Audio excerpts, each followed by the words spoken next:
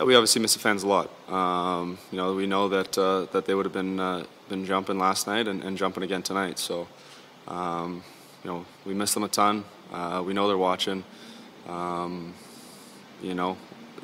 definitely miss their energy, like I said. And is it weird to celebrate, when there's no fans in the building? I don't think so. I think it's still a big goal. It's the NHL. It's the best league in the world, and it's a big hockey game for us. So, that same feeling is still there.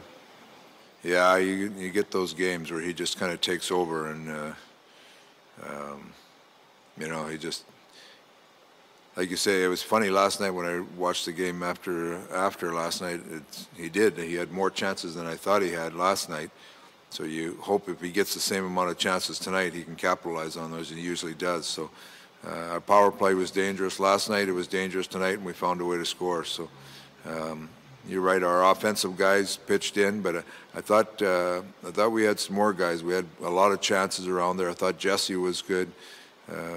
We had some chances that we could have pushed the game ahead a little more, but I liked the way we competed. I liked the way we took care of the puck better and didn't give as many grade A chances away.